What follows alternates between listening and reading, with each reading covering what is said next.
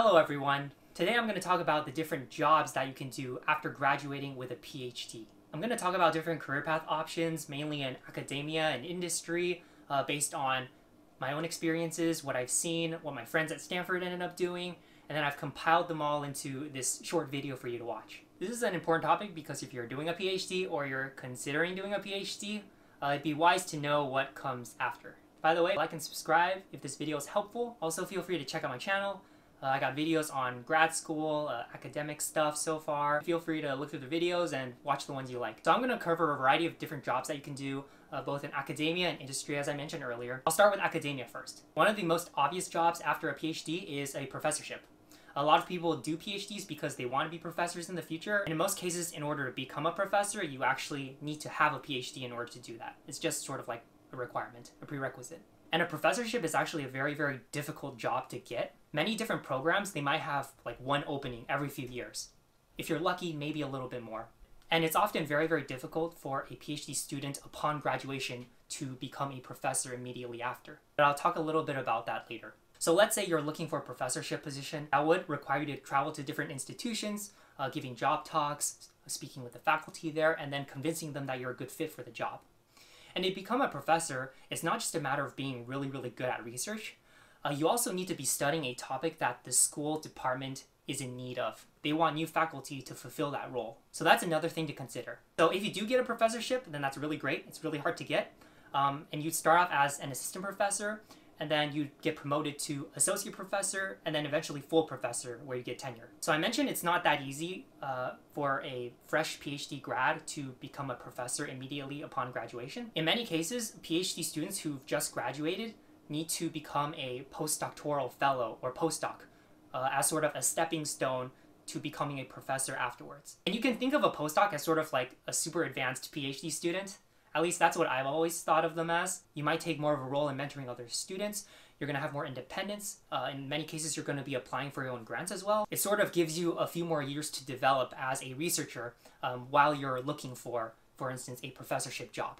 And many people, during those years of doing a postdoc, realize that they don't want to become a professor anymore. And some of them might end up doing something else, like going to industry or something like that.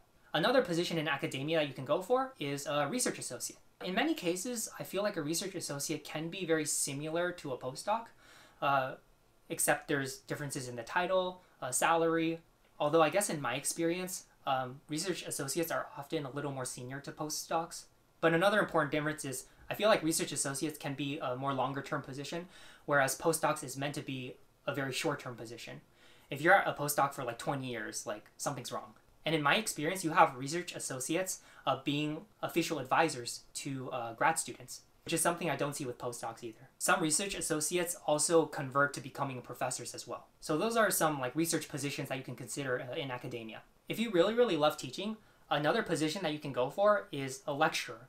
And a lecturer is basically a professor that is hired to teach students at a university. However, unlike faculty with the official professor title, the main job of lecturers is to teach students rather than doing research, which is the main job of professors.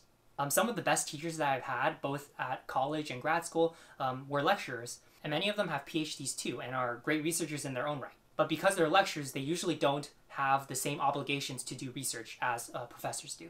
So those are just some academic jobs I can think of that you can consider for the future. Now let's talk about industry and what kind of positions you might happen to have there. One career path that you can take as a PhD graduate that a few of my friends have done is do a startup. I have a few friends who have made their own startups or joined startups. Some of my friends have done startups based on their research. Some of my friends have done startups not necessarily based on their research, but using the skills that they developed while they were doing research. I guess because I'm in the Silicon Valley, there's sort of an entrepreneurial spirit. So you'll see more people interested in doing these like startups. Doing a startup is a matter of having a great idea, getting funding, and then making your dreams a reality. And if you don't want to do a startup, you can go work for a larger company, which is something that a lot of my friends actually do. One quick note is you don't necessarily have to get a job working in a field that is the same as what you did while you were doing your PhD. So for instance, even though my lab works on medical imaging, a lot of the students, my friends who graduate from that lab, they end up working for Apple or Google, doing software development, or working on phones, sensors, and even though it's not related to medical imaging, these companies feel that you can take your skills that you learned as a PhD student and apply it to their particular problem. So don't worry too much about that. Another very interesting question that I've had before is, does getting a PhD close doors when it comes to some industry positions? And that's actually a valid point. So for instance, when you're applying for a non-research position, you might hear the term that they don't want to hire PhD students because they're overqualified.